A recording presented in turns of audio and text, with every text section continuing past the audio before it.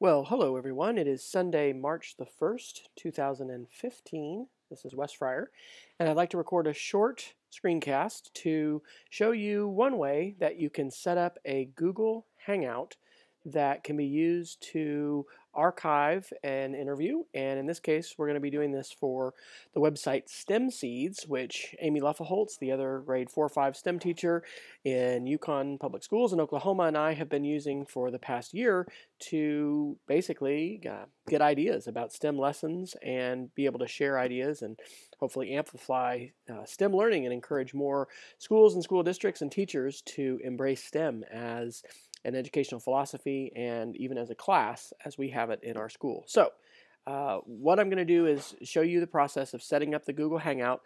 Before I do, I want to point out that in advance of setting this up, I recommend that you create a Google Doc. So I've created a Google Doc. We've been using this for show notes for our past STEM Seeds shows, and this is real handy as far as being able to have this archive, and we'll use this in many cases to actually share the join link. Now, if this was going to be a Hangout with more people, well, and I don't know, we may end up even doing this now as far as putting this link on. The hardest part of all this, once you get this set up, can be having people know and find the correct link to join.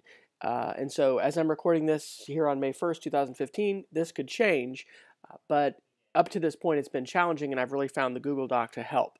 So here we go. What we're going to do is go to Google Plus, and you'll need a Google Plus account in order to do this. And once you go to plus.google.com, you can click on the link underneath Google Plus and go to where it says Hangouts so that you can open up the Hangouts. Now, if you're using a Google Apps for Education account, you are going to want to make sure that your network administrator has turned on Hangouts. And in fact, in my case, I've just found it easier to use my own personal account. That's the way it's archived on my own account.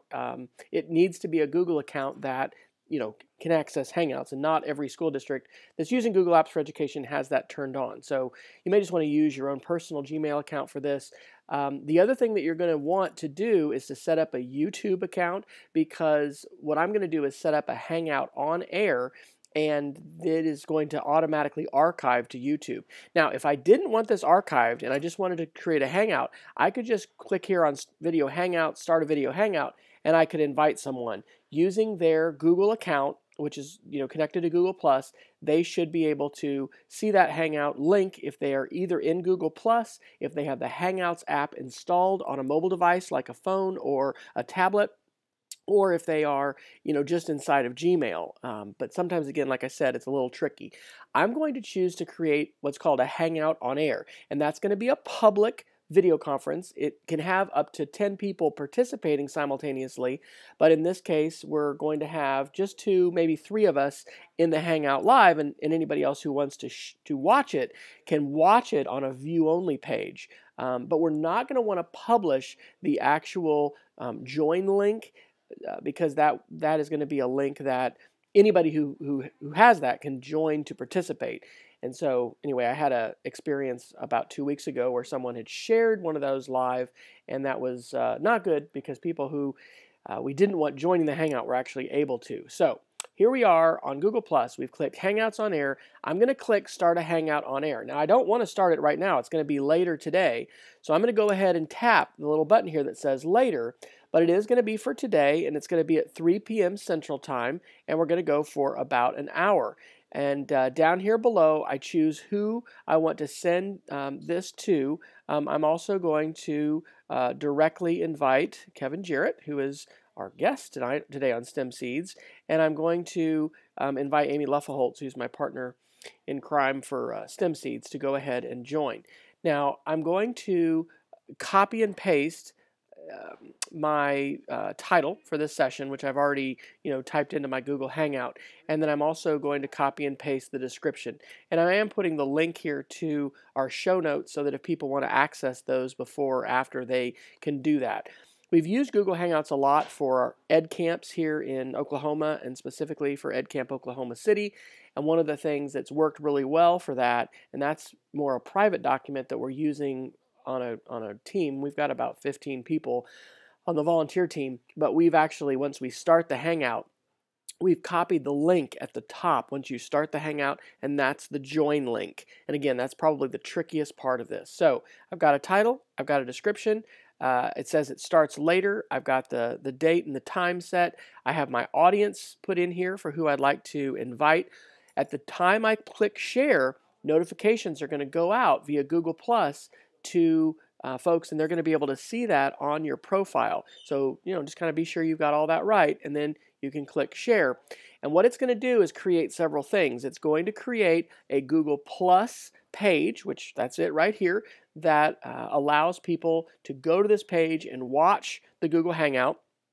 If I scroll down here, I've invited, because of those circles I selected, a bunch of folks, like over 1,000 people. So anybody who wants to respond, they can RSVP for this.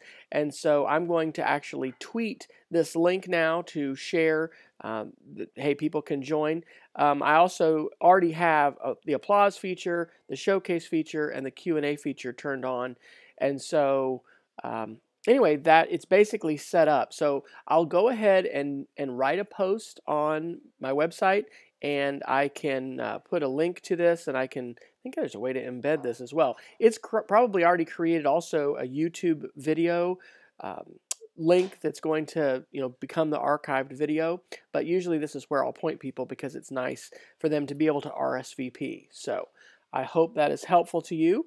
I am going to be publicly sharing this video, but I do have an archive of videos that I am adding to on the website playingwithmedia.com, and so this is a place where I'm privately sharing videos, and you can join to learn more about using multimedia and doing things with all kinds of different media to have students show what they know with learning and with their work, whether that's in school or outside of school. So hope that is helpful to you.